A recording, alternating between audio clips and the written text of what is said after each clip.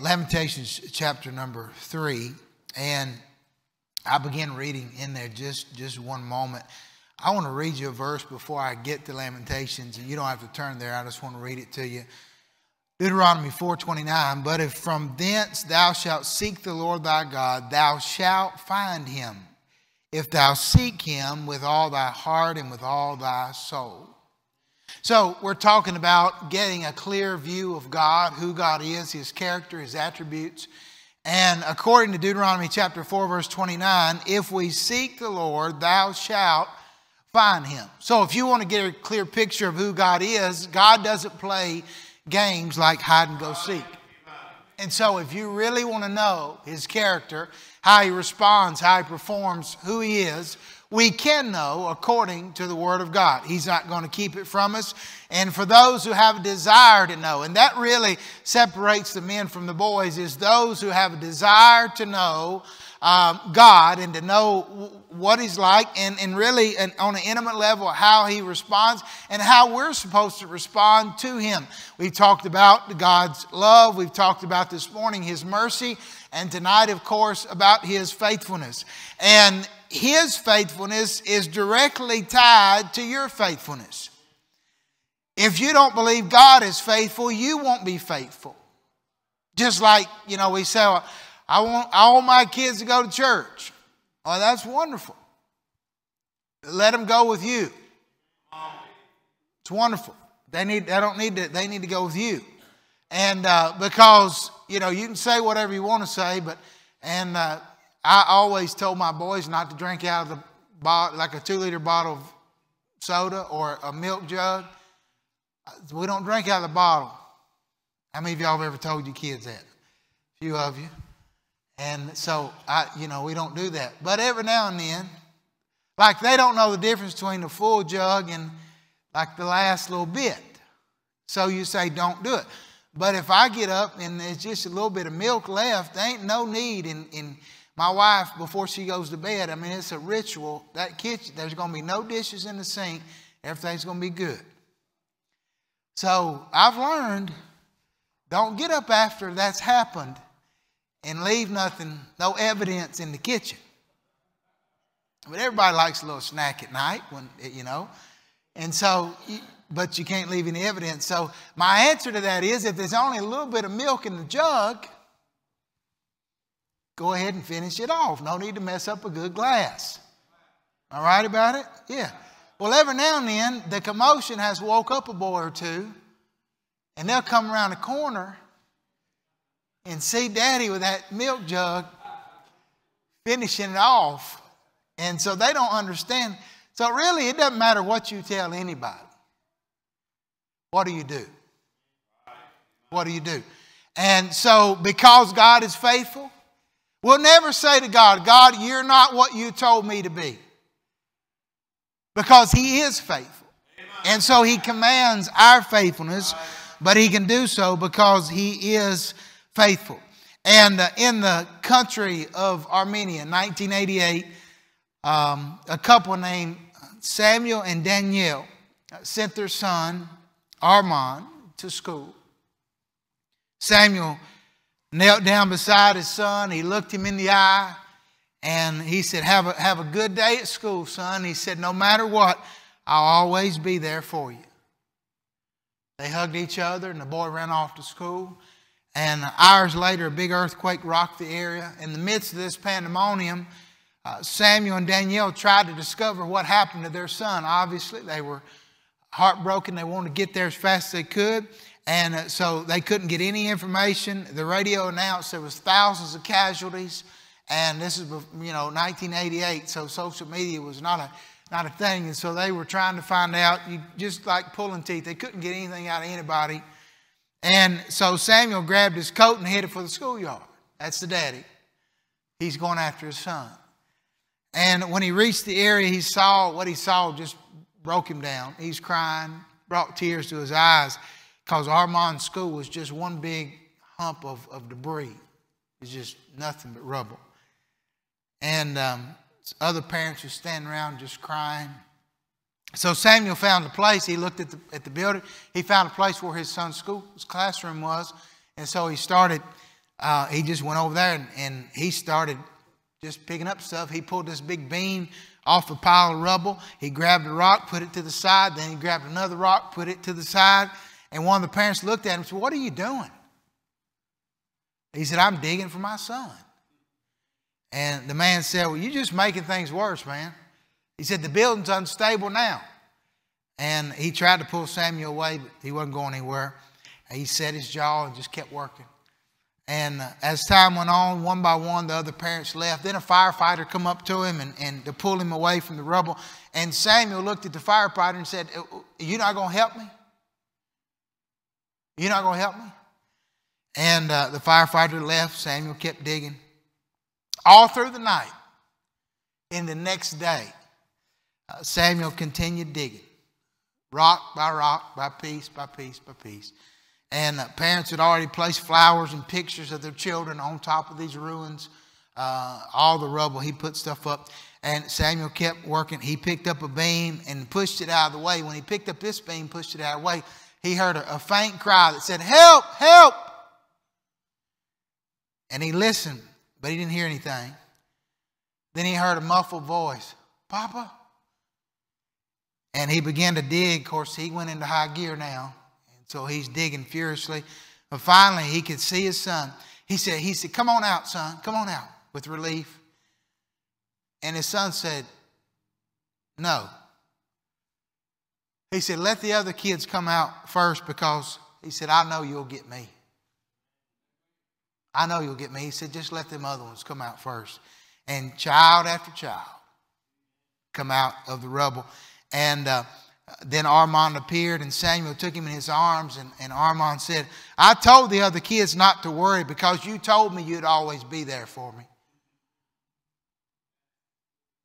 Boy, 14 children that day were saved because one father was faithful. How much more faithful is our Heavenly Father? Whether trapped by fallen debris or ensnared by life's hardships and struggles, we're never cut off from God's faithfulness. He's true to His character. He is reliable and trustworthy. What is the definition of God's faithfulness? God's faithfulness means that everything He says and does is certain.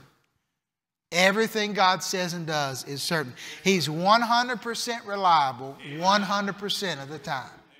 There's not a percentage of a chance that He's not going to be reliable every time. Not a percentage of a chance. He doesn't fail. He doesn't forget. He doesn't falter. He doesn't change. He doesn't disappoint. He says what He means what He says, and therefore everything He says He will do. And one writer compares the attributes of God, His love, His mercy, His justice, with an automobile engine.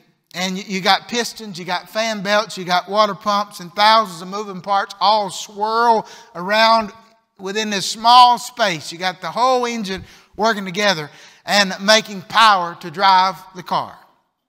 The parts all work together harmoniously together as a whole engine. They don't work in pieces, they work together. And you know, that's the way God's attributes function. If you took away love, God's character would be incomplete.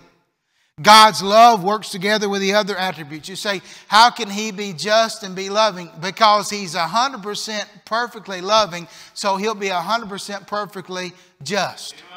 There's no missing parts to God. If He was not 100% loving, then His justice would suffer. If His justice suffered, His love would suffer. But all parts are 100%. And it's almost like we can compare God's faithfulness to the oil that keeps the engine running. You got all these parts. But the stabilizing force behind all these parts, I mean, if you take the oil out, you have the parts, but you don't have a working engine.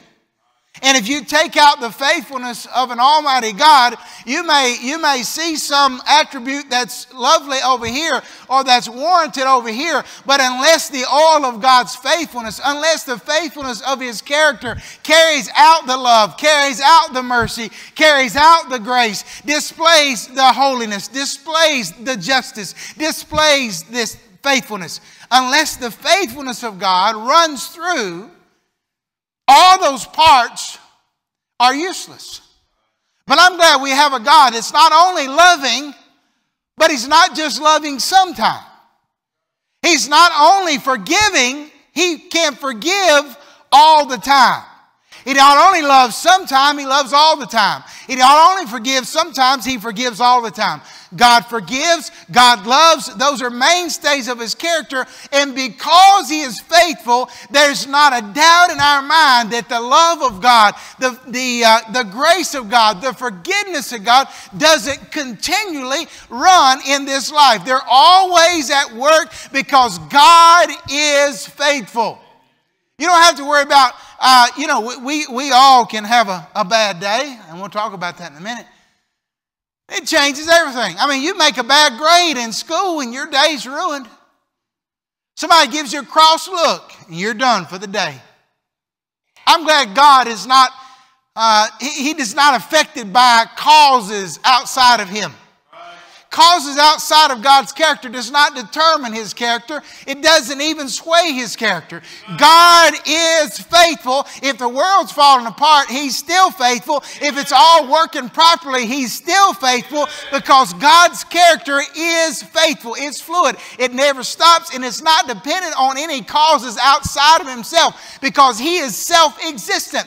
Because He is self-existent, He doesn't need anything else to happen, or He doesn't need anybody else to grab a piece of this or a part of that, or to do this or to do that. God is self-existent. Therefore, the only thing that depends on God's faithfulness is God Himself, and He has never failed, nor will He ever fail. And because He is self-existent, He doesn't have to depend on anybody. So He doesn't say, well, I was going to get that to you today, but so-and-so lost the keys to the delivery truck. We couldn't get it there on time. Oh, no. There are no secondary components to God's character. God is self-existent. Therefore, He doesn't depend on anybody in the sense of keeping things together. I mean, this whole world He's got rolling together just like He wants it. I mean, it consists because of Him. It operates. I mean, just think if we were just one small part closer to the sun, we'd all burn up. And if the earth was just one smidgen less close to the sun, we'd all freeze. God holds all that together. He doesn't need any help. I mean, people think they're helping Him. Scientists think they're helping Him. Meteorologists think they're helping Him. They're not helping Him. He's self-existent. Therefore, He doesn't depend on anybody to be faithful. He's going to be dependent. He's going to be faithful to you because He is the only one that has to answer to Him is Him, God. He's self-existent. And I'm glad we serve a God that is self-existent. I'm glad the causes around God does not determine who God is or what God does. Because it's His character to be faithful. And I'm glad. It'd be one thing to say God was a God of love sometimes. It'd be one thing to say God's a forgiving God sometimes. But that's not the case. He is always forgiving, always loving, because He's always faithful. Lamentations 3, let's look at verse 1 just for a moment. Lamentations 3, verse 1. I am the man that hath seen affliction by the rod of His wrath. Jeremiah, he knows bad things are coming, judgment's coming. He knows that. And he's just really dreading what he knows is coming. Verse 10. He was unto me as a bear lying in wait and as a lion in secret places. In other words, I felt like God was getting ready to pounce on me. Dark, nobody's listening to the message. Worst times are coming. And He said, I didn't have any light whatsoever, any hope, not a glimmer of hope in sight, Jeremiah. Thus, he gets the name, the weeping prophet. Lamentations, a book of weeping. Verse 21. Then he has a revelation. This I recall to my mind, therefore have I hope. That's why it's so important for us. We have to recall things about God. It's not, like they used to have this hair gel called Dip-Dee-Doo. And I think there's some others. One dab will do you, like Grishon formula or something. One dab will do you. That's not true, but it was a good commercial. Listen, in the sense, everything is pulling us away from God. We have a cultural gravitational pull away from God. Social media is set up not to draw you closer to God, but draw you away from God. I don't think Zuckerberg created a tool so that it would get people closer to Jesus. That wasn't his intent. Now it can be used as such if you intend for it to. But there's generally a pull away from God. So it's natural. It's going to happen. As long as we're in this flesh, we're going to have a natural drift. Just like an airplane pilot, if he didn't have a GPS and he was trying to use the tools that were given him in the plane, he would maybe a gyroscope, whatever, he'd have to reset things. He would have to reset tools. They don't just reset themselves. He'd have to reset them. Just like a tuning fork. You got to reset some things, recalibrate. And you got to do it. You got to when things get out of tune. What do you got to do? You got to tune them. That gentleman comes up here. What's his name, Miss Carla? The guy that tunes up here, Don. Don Tuttle comes up here. He'll spend all day up here playing the piano. And boy, I tell you, Brother Timmy, I remember last time we had something else going on in the auditorium or somewhere around here, and Mr. Don was not very happy because there was some noise going on when he was trying to tune the pianos. So he went outside and he didn't say nothing. He just went outside and sit outside till we got done. And that was okay. But he had to get it just right. But you know what? When does he come, Miss Carter? How often does he come? Twice a year. Twice a year. So I've been here 10 years, so he's come at least 20 times since I've been here. You'd think one time would be enough. I mean, the wires are in there, right? It's pretty tough, durable material, but they get out of tune. And the elements affect how much in tune. If you leave one out in the elements, you stand a greater chance it's going to get out of tune. The harsher the elements, the more out of tune it's going to get. And you and I, we have a natural tendency to drift.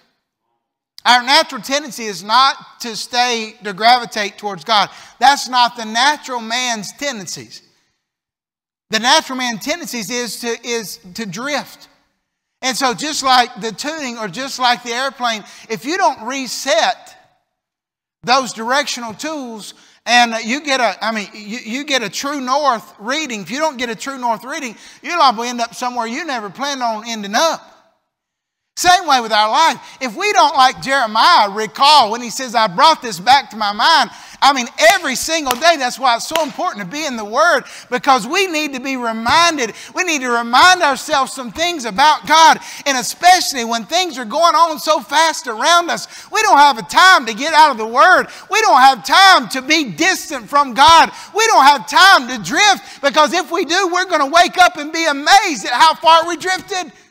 I think we can say that about our nation. We've turned around twice and look where we're at. We're talking about going to be with the pastor because they're closing down his church. You can say what you want to. Everything else, they're operating just fine at other places. It's targeted. You're not going to make me believe it's not. And I'm not going to get into all that. I'm tired of hearing about COVID. I'm tired of hearing about it. I'm just going to be honest, and forgive me, okay? But we drift. We drift. We've got to be recalibrated. How do you do that? By meditating on the reading, meditating. Just one quick glance is not going to get it. And some of you that's been saved for a long time, and I know Miss Shelby, she's a charter member here. Well, I appreciate charter member. How many charter members? I know Miss Roberta and them. Raise your hand if you're a charter member. Oh, yes, we got several here. Charter members. And that's a long time. 53 years. Is that right? 53 years. 53 years. Did you know that the same Bible study Miss Martha had, let's just say 40 years ago, the same Bible study she had 40 years ago, the truths in the Bible are still good. But they have to be revisited. They have to be revisited. The Bible study, the people that heard the Bible study 40 years ago, and the time that they heard, and some of them may still be right here tonight. But you know what we got to do? We got to hear it again. We got to hear it again. Jeremiah said, I know better. I know that God's not sitting in the corner trying to pounce on me like a lion or a bear. And I understand I'm not all alone, but I sure feel like I'm all alone. He had to get his bearings straight. He had to get pulled back. He had to be tuned again. And you and I get the same way. We start drifting. We feel distant from God. We feel apathetic. We feel lethargic. We feel like God's not listening. We feel like God doesn't care. We feel like God's not interested in us. And we have to get back to the fact that I know God is self-existent. I know He's faithful. And I know the only thing that depends on God's faithfulness is God. And He's never let me down. He's not going to start now. We have to be recalibrated. And that's why, church every now and then is not going to do it. Bible study every now and then is not going to do it. We've got to be intentional about our reading, intentional about our studying, intentional about our gathering. Because we've got to recall the things that we know to be true about God to help us get through this evil day. He said, I recall, verse 21, to my mind, therefore. He said, when I do this, I have hope. Verse 1, I'm the man that has seen affliction by the rod of His wrath. He had led me and brought me into darkness, but not into light. Verse 2, he wasn't thinking right. If Jeremiah, who could write this much of the Bible, could get us thinking off just for a minute, how prone do you think we are to do the same? Does it get our mind off track? But he said, then when I recalled to mind, I have hope. It is of the Lord's mercies that were not consumed, because His compassions fail not. They're new every morning. Great is thy faithfulness. Well, I'm thankful for His faithfulness. It's almost like Jeremiah is saying, like somebody, a waiter is coming up to you all the time. God doesn't have to stay, He didn't have to stay awake to wait on us. But it's almost like this is a waiter just standing and watching. A good waiter, that glass is not going to be empty. They may be in the back of the kitchen, but they got their eyes on that glass, I promise. A good one does. Now, the wrong kind's back there cutting up and telling jokes. But the good kind is peeking around that corner, and they're not looking at you. Don't get happy. They're looking at the glass. And it's almost like Jeremiah was saying, God's at our attention. He's making sure that we don't run out of mercy at any time. Now, He's not going to run out of mercy. And He said they're new every morning. So there's no danger of Him running out or you running out. But it's almost like He's at attention, making sure that He takes care of you. Why in the world should we worry and fret and worry about things and get all tore up about things out of our control, about what we're going to do, what's going to happen here, where we're going to go, what in the world we're going to do if this happens? Hey, all I know is I don't know how all the parts are working, but I know they're working, and I know who's working them. All I got to know is who's working them. And if I know God is working all the parts together, I can trust Him. He's faithful, and I don't have to worry about any of the parts failing, because He never fails.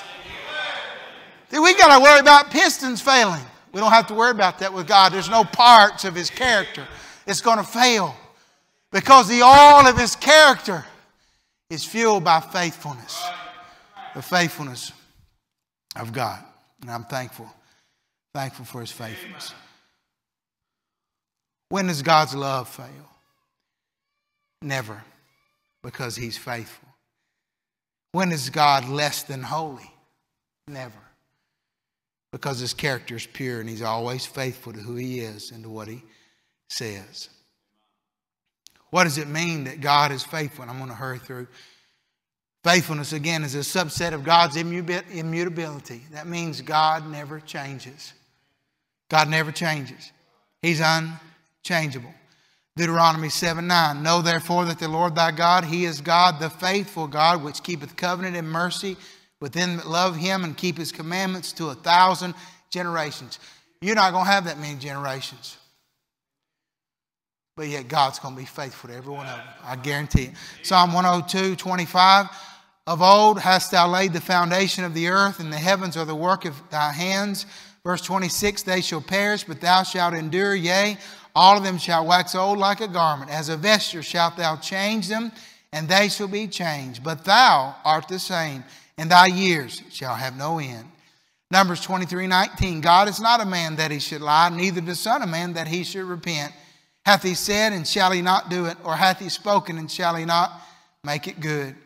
Malachi 3:6. For I am the Lord, I change not. Therefore ye sons of Jacob are not consumed. James 3:17 talks about full of mercy and good fruits, without partiality and without hypocrisy. God is going to do what He said He's going to do. And I'm glad that God can't change. God cannot change. If He could change in any way, He would have to change for the better. And that's impossible because He's already absolutely perfect. He's already perfect. So He can't change. He can't get any better than perfect. Or He would have to change for the worse. And that's not possible with absolute perfection either. So what makes God unchangeable? When we've already talked, we change with a whim. Our health changes. Fashion changes. The stock market changes. Feelings change. The government changes. God never changes. The one thing that we can say is absolutely the same as previous generations. The generation that started this church in 1967, the one common thread that we can say, God never changes. God has never changed. People will change. Things will change. God never changes. And again, He's self-existent. He's unchangeable because He's self-existent. In other words, the reason He's immutable is because He's self-existent. He doesn't depend on anything else to exist. So He's never going to change. God's free from all causes. And I've just told you about that. He's free from a cross look making Him mad. He's free from knee-jerk decisions. I mean, good night. If I get a little salad dressing on my tie or my shirt, I get upset. My wife really gets, I'm just kidding. I hadn't had to worry about no salad dressing lately, I can tell you that. And it gets upset. The littlest thing gets us upset. Aren't you glad He's not moved by any of that? By any little things, God's not moved. Moses said, who am I going to tell him? Like, we got to have a name here. Moses said unto God, behold, when I come unto the children of Israel, and shall say unto them, the God of your fathers hath sent me unto you, and they shall say to me, what is His name? What shall I say unto them? And God said unto Moses, I am that I am. And He said, thus shalt thou say unto the children of Israel, I am hath sent me unto you. Just tell them I am. I never change. What I was then, I'll be tomorrow. I am. Whatever period of time you're telling them my name, you're going to be correct. Because I am. Self-existent, no limitations, not affected by causes. And why does it matter that God is faithful? Without His faithfulness, you'll have very little testimony for the Lord. Without Him being faithful, you'll not be faithful. You'll be plagued by sins you cannot overcome. 1 Corinthians 10:13, we preached about it Wednesday night. There hath no temptation taken you, but such as is common to man.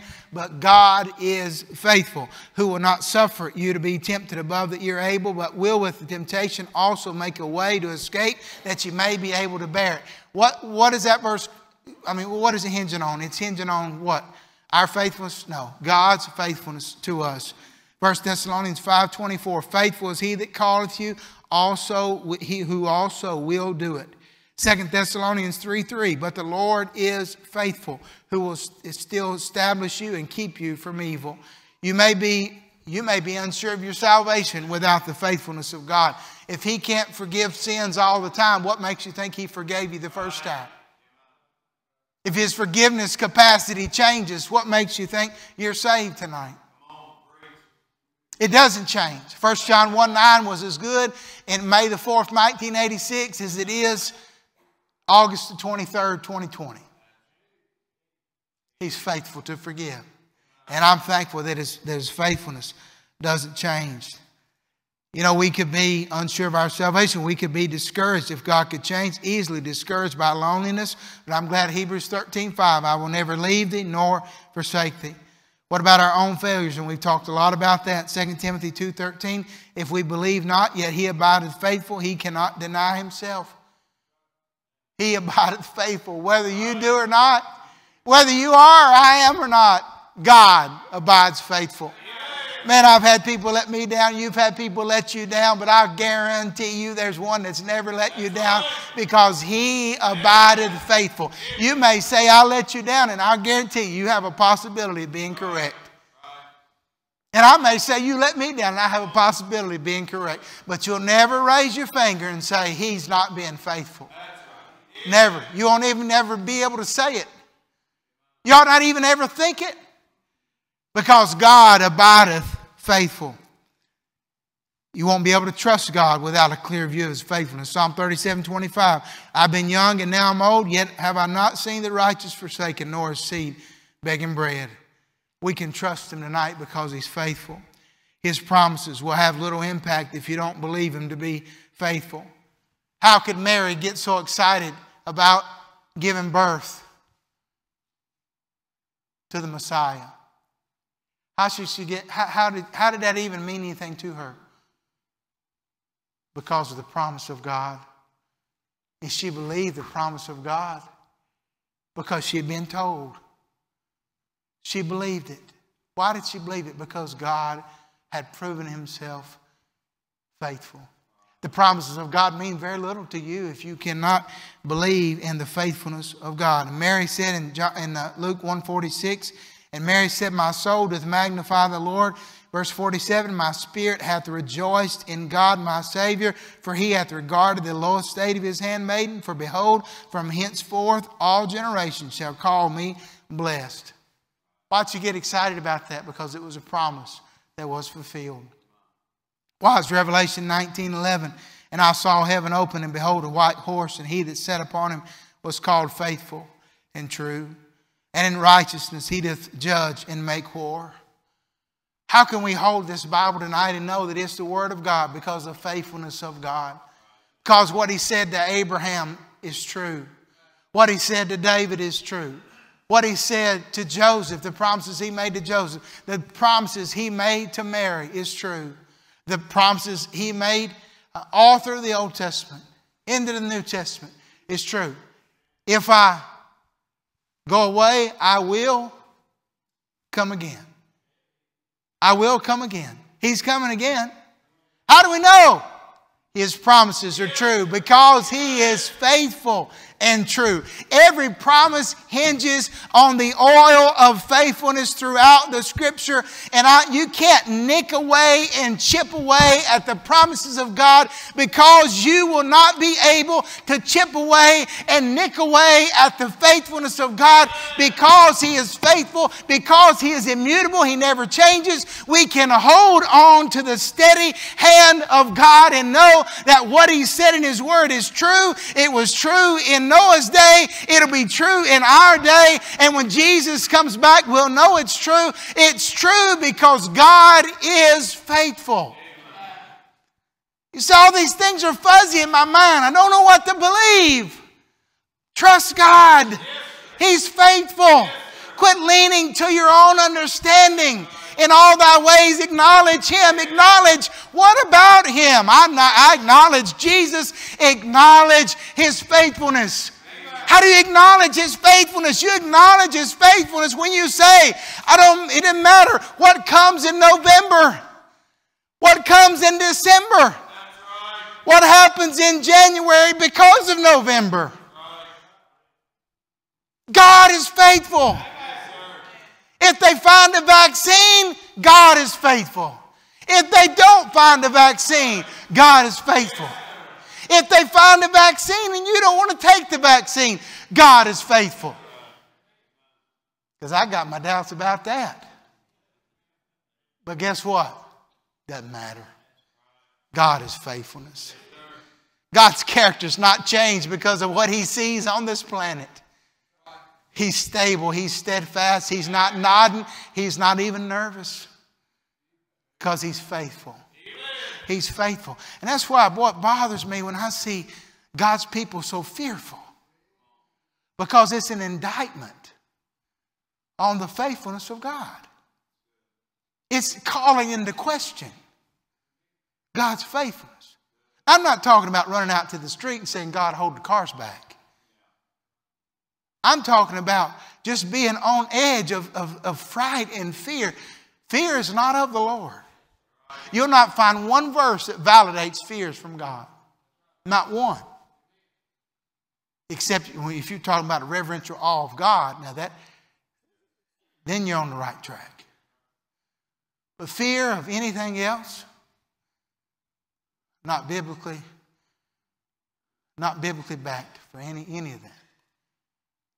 I can stand no matter what's happening, no matter what's going to happen, no matter what I know is going to happen, what I don't know is going to happen. How many of y'all predicted what would happen in 2020? Anybody? Yeah, nobody. You know the only person in this building that it didn't take by surprise? God. God. And COVID didn't even upset God's faithfulness. God has not stopped being faithful because of COVID. He's not had to put up any signs. Amen. These are COVID restrictions. We're operating under COVID circumstances. Aren't you glad God didn't have to put up any signs? I don't see any COVID exemptions here in the Bible anywhere. I don't see any addendums. It's got the COVID addendum 2020. Oh no. He's faithful. 1920 or 2020. God is faithful. Boy, we need to lean heavy on his faithfulness. And let's read some Lamentations and I'll be done. That's such good scripture. I've given you plenty, but we haven't stayed right here much. Verse 22, it is of the Lord's mercies that we're not consumed, because his compassions fail not. They're new every morning. Great is thy faithfulness. The Lord is my portion, saith my soul. Therefore will I hope in him. Can you say that tonight? The Lord is my portion. When you get a portion, you may get a bowl of soup or something. You say, this is my portion. This is mine. What does that mean when you say, this is my portion? That means that you're not going to eat mine. That means that you're not going to go savage and start eating off of my plate. You know why? Because you're looking at this bowl and saying, this portion, this is enough for me. I don't need to go swiping your crackers or digging in. You know how some people, it's rude to eat off of other people's plate. Let me just tell you that. Unless it's you and your wife, or y'all got a thing worked out, you work it out. It don't always work as good as you think it might. When you say this is my portion, if me and Brother Joel was sitting down to eat and I gave him a plate, he gave me a plate, I gave him the same amount that I have. Well, I love Brother Joel and I hope he loves me. And if he asked me for my plate, you know what I'd do.